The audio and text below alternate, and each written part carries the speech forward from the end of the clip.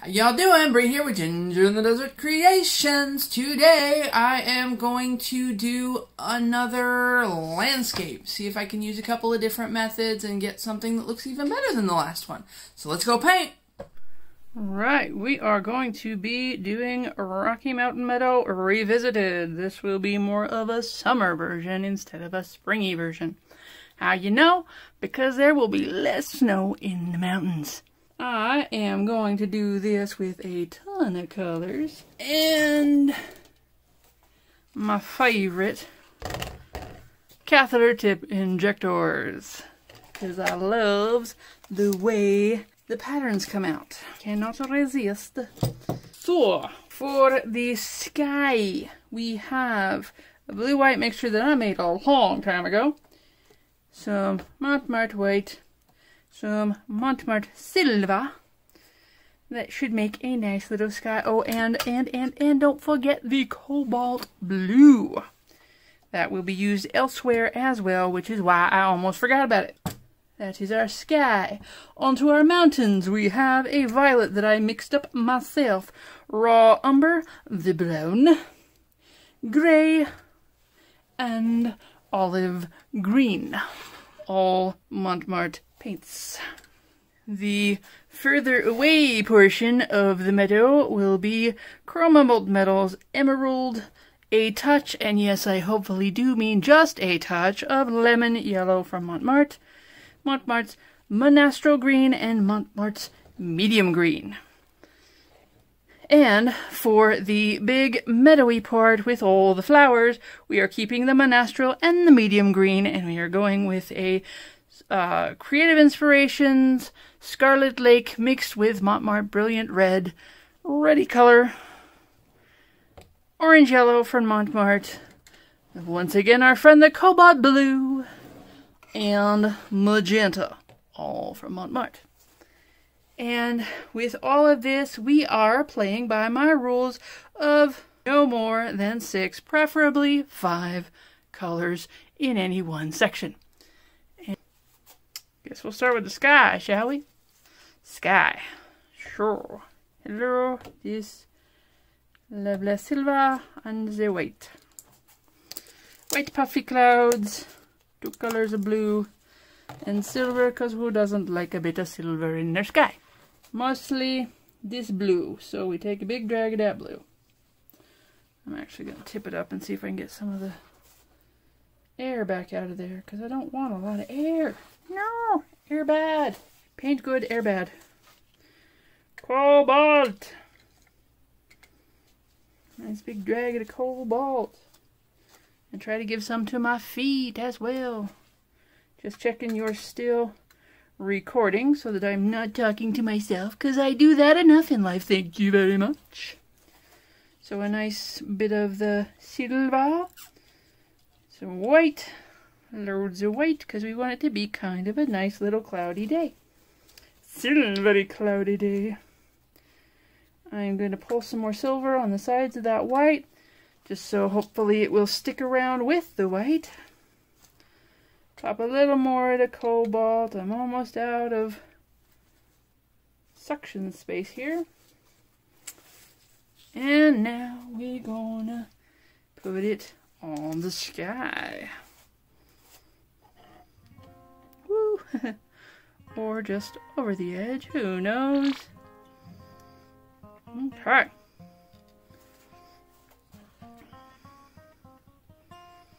Let's try to get a bit more of the cobalt in here, huh?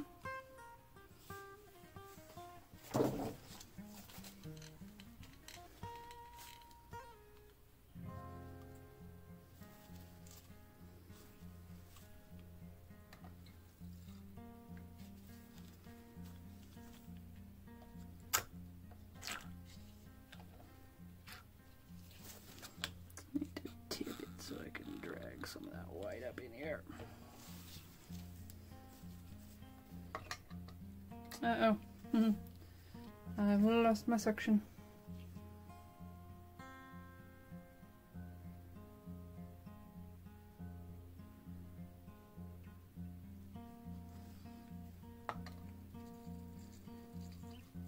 That is one problem with the injectors, is you draw more air than you would like. But you can fix that to some extent.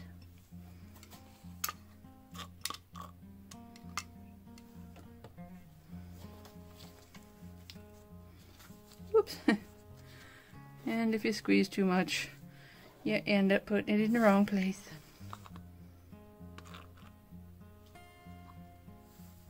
Okay.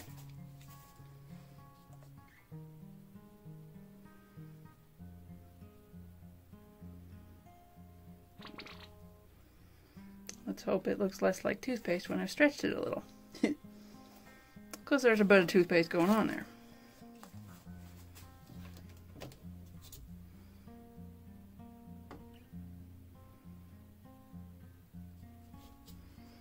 I'm going to just pinch the corner here to get it covered, because I don't want to lose too much of this paint, even though there is quite a bit here.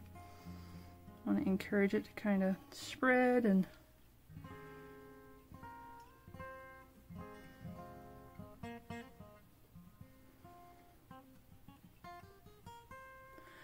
look skyish. I don't know. Get off that big old blob of gray that was going on there. I think maybe I want to keep more of this cobalt that's up here. So I'm going to kind of drag it. Let some of the lighter stuff fall off.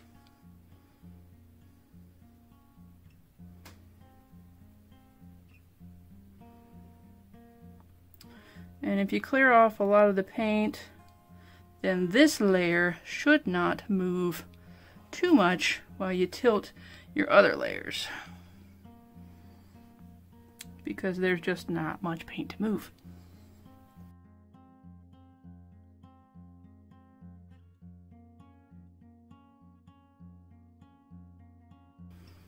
I'm just not loving the way the color looks on that corner, so I am just trying to encourage it to leave. Open the door and wait for it to fly out. Just like a bird. I am gonna talk nonsense all I want. So just get used to it.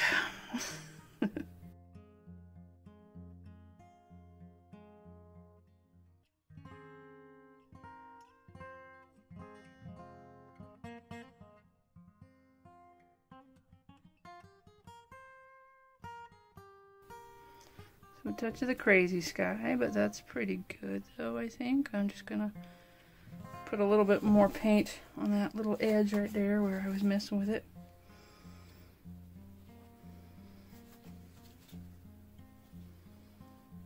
I've gotten an uneven horizon line.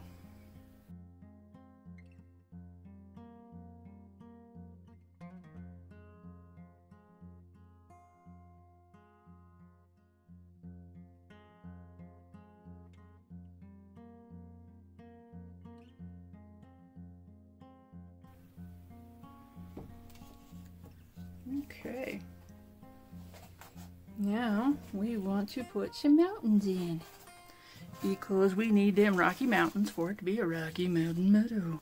There we go. Take a nice little drag of the violet. Actually, I'm going to start over again, because I sucked up some air very first of all, and that was not my aim. Gray, green, and umber. Umber. Definitely want some of the browniness. Some of the greeniness.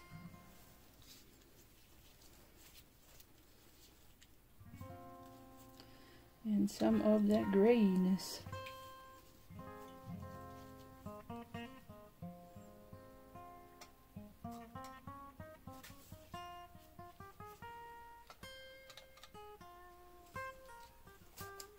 Mountainishness.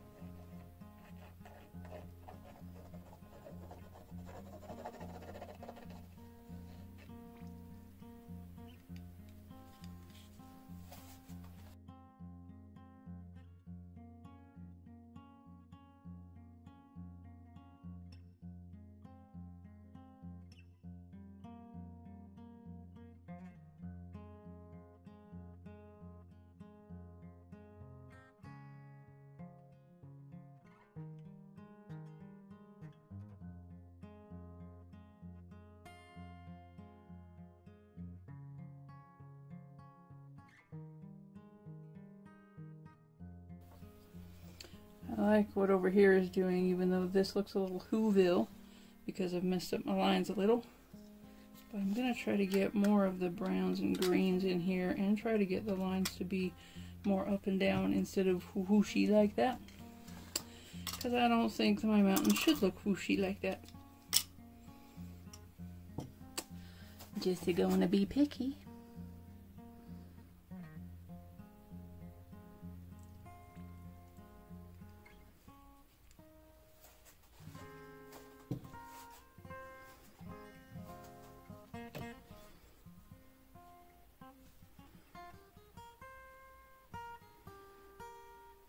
Kind of going to pull this paint in a few different directions just so that I can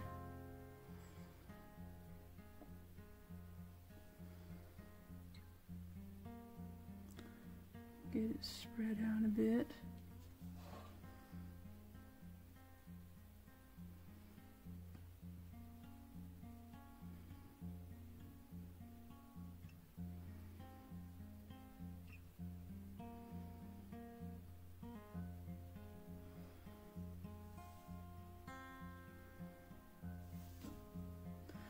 You kind of go up and down, only go up and down with the mountains, so that's a good thing to learn.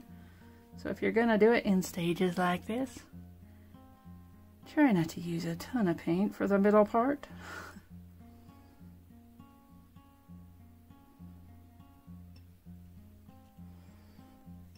Okay, now I am going to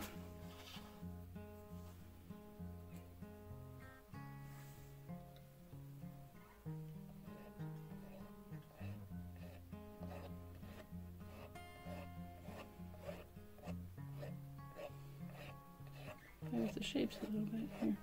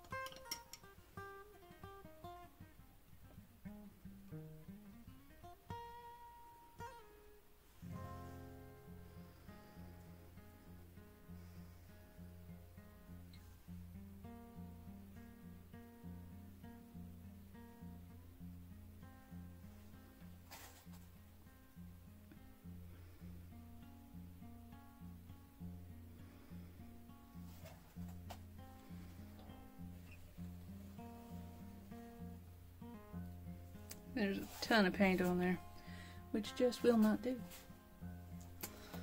Okay, so I'm going to pull this down here.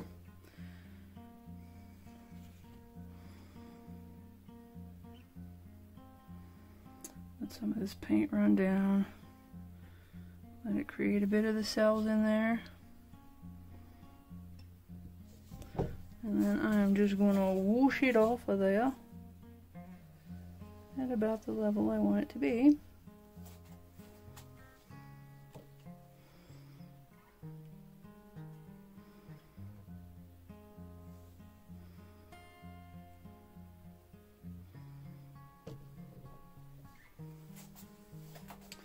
And this is about where we're going to put in the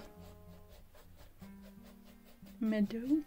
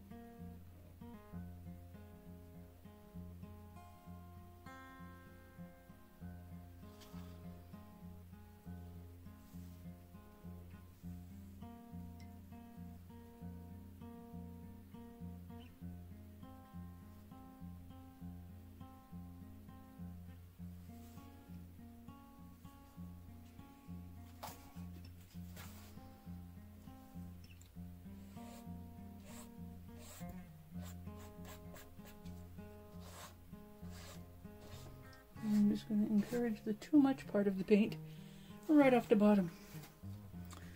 I've got a little bit of almost bare canvas showing here, so I need to do a little bit to cover that.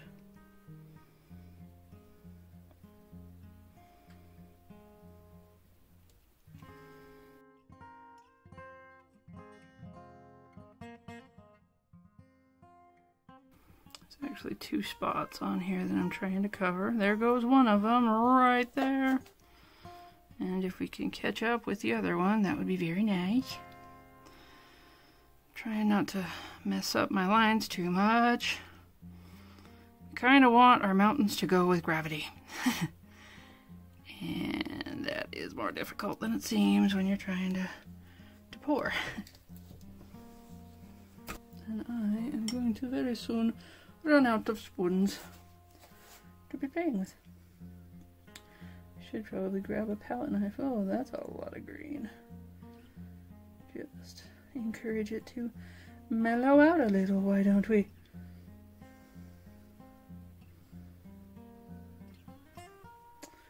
I just got rid of that bit of gray that I liked. I think I prefer swiping with a bit of the gray.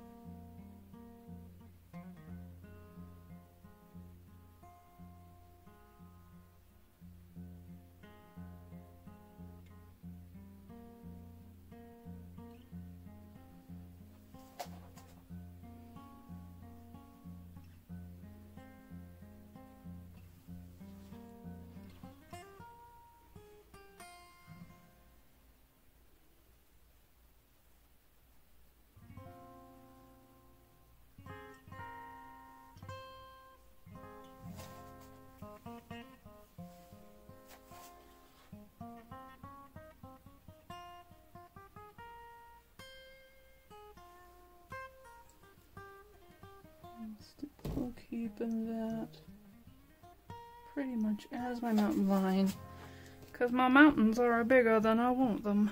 Oh boy, I have a problem developing up there. Hang on. Save the paint. Don't tip things over.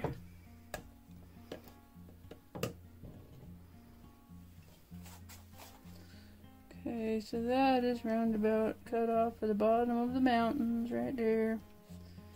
Just drag it down so that we don't have a big puddle.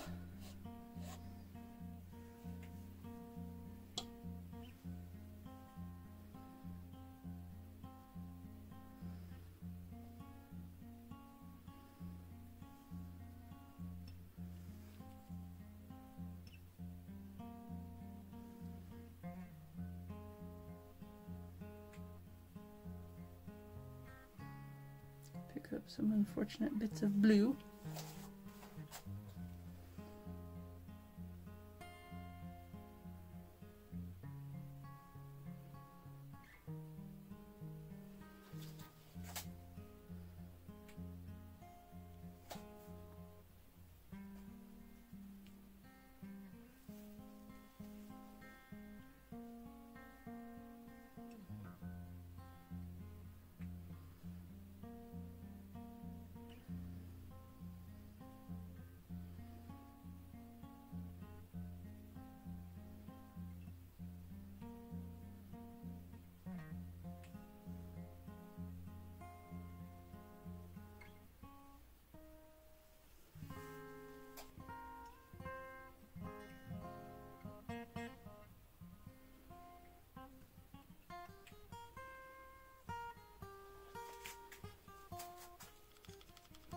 Give it a little jiggle. And thread.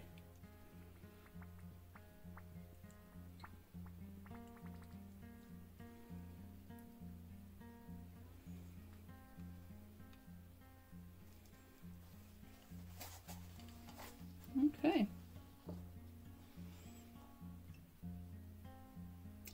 A little bit of the dark. There's a little bit of yellow in there. That's not bad.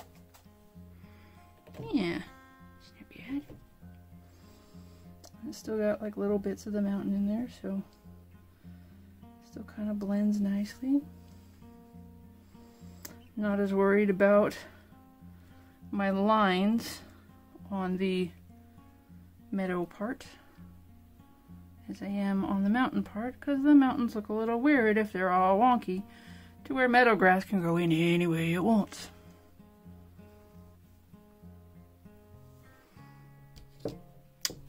Save the red, save the red, save the red. Most of the red anyway. Spilled a little bit. Okay, that's okay. Do something with that in a second.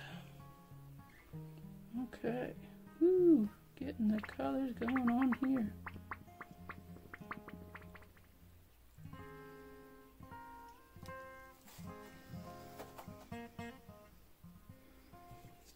Our yellow orange is hardly showing up in there at all.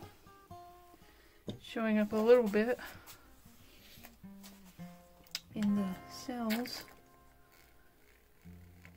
but not a lot, so I will pull in some of that.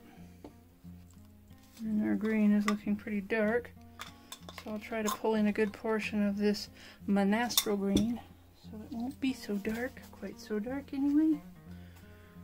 I think the blue and the red are showing up as well as I would like, so I'm not going to fuss with those as much.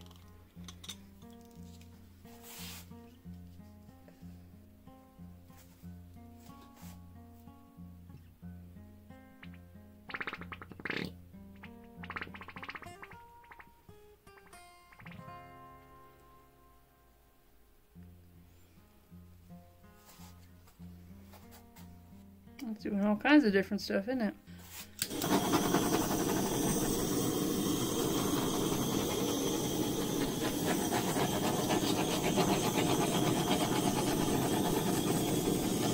Since I'm trying to get colors to come up in my meadowy part, I am going to torch this before I stretch it out more, so that hopefully our colors will present themselves in the way that they see fit.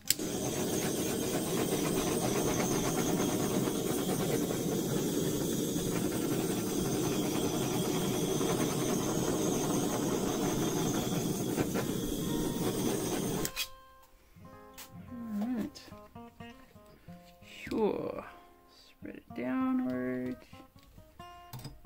And this waywards. I guess that's that waywards, isn't it? Because it's away from me. This waywards is this waywards.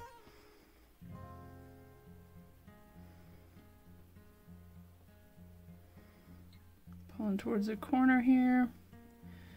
And we're over.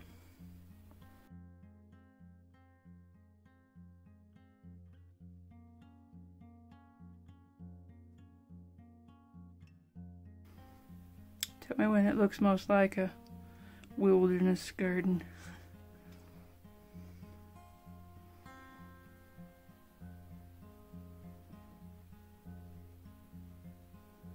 I don't want to pull too far into the mountains.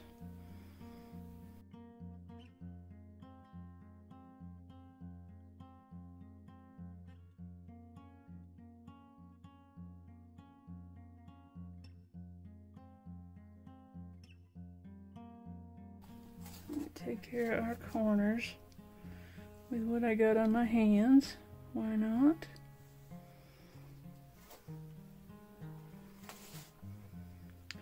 Now, legitimately, it shouldn't be lighter further away and darker closer up, but that is what happened, and that is the way it shall stay. Maybe I'll try to push a little more of this off and just keep more of this light color. I kind of like the light color better.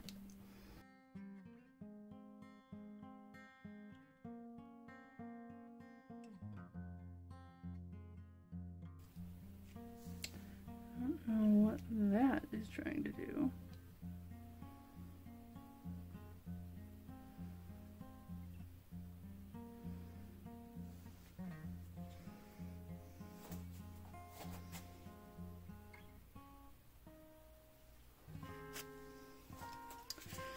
There was a little bit of mountainy looking bit just sticking up there, and we cannot have that.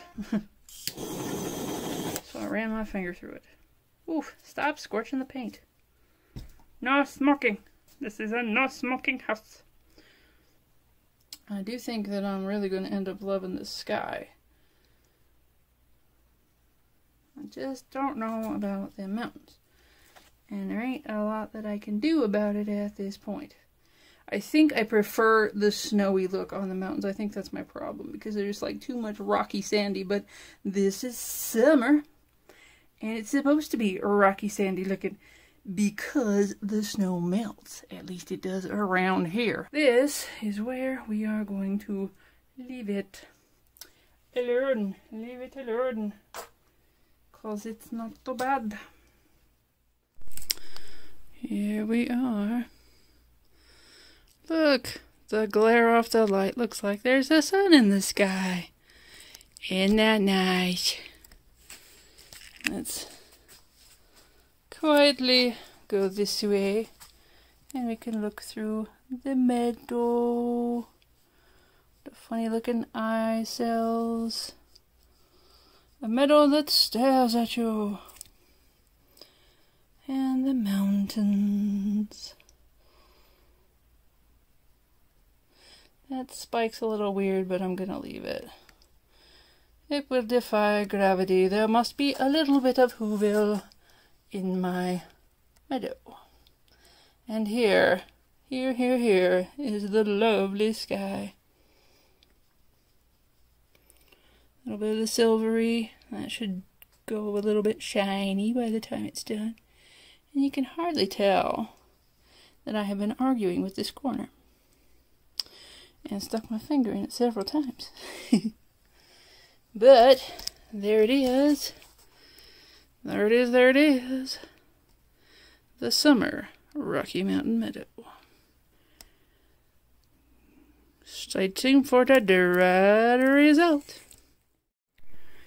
There it is, another dried result from the mountain meadows. So the sky looks fantastic. I just love the way an injector makes the sky look. I don't know about all the silver hanging out right down there, but it's okay. But that is just awesome. And I'm getting feedback from my lights again. Tell me, how do I film this without getting problems from my light? I need a natural light source, which I should probably start doing now that I'm filming during the day. Hello, day. Yeah, I'm weird. The only unfortunate part I'm showing you right now is that there's more than a little bit of Whoville in a couple of my mountains. I think I noticed it when it was still wet and I didn't do anything about it and I didn't think to do anything about it. So, it's there. And maybe I should get brave and paint a little flag in there or something. Like, oh yes, we claim this in the name of, what is it, Mars? I don't know. It's been a while. Anyway, so we see sky, beautiful sky.